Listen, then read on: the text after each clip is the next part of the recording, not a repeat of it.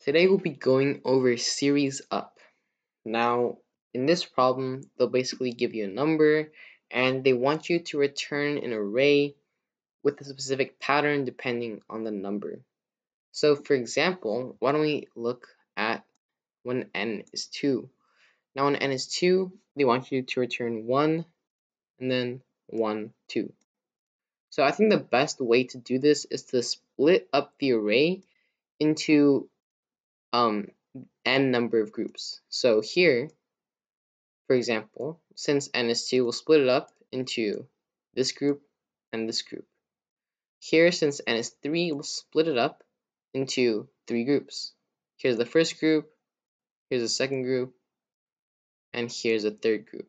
And same thing here, when n is 4, we'll split it up into 1, 2, 3, and 4. So you'll notice that each of these groups is a different length.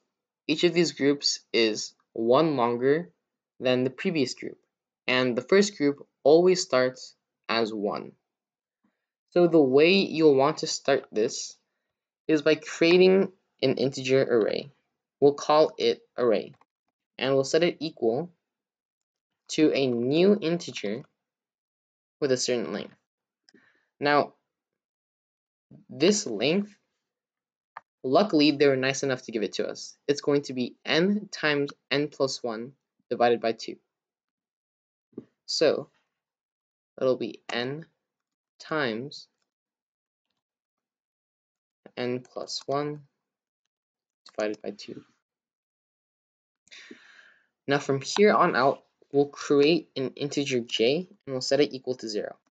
And you'll soon see the reason for this. Now from here on out, we'll create a for loop.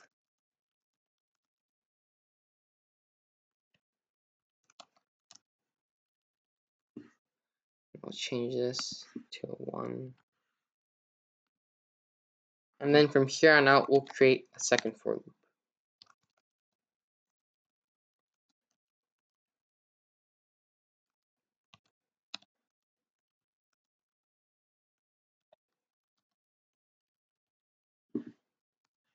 Now, the reason we have these two for loops is because, starting with this outer for loop here, the reason we have this outer for loop is basically to keep track of which subgroup inside the array we're on.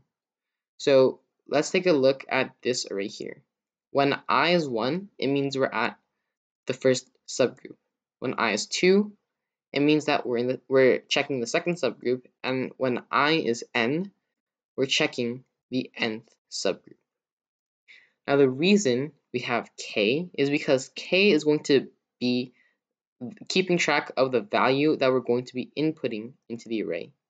So you can see that when k always starts at 1, because all of these groups will all start with a 1.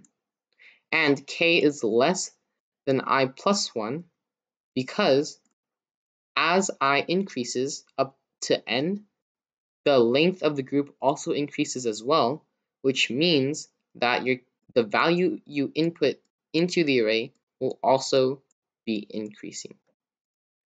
Now, from here on out, you want to set your array at j equal to k, and you want to add 1 to j.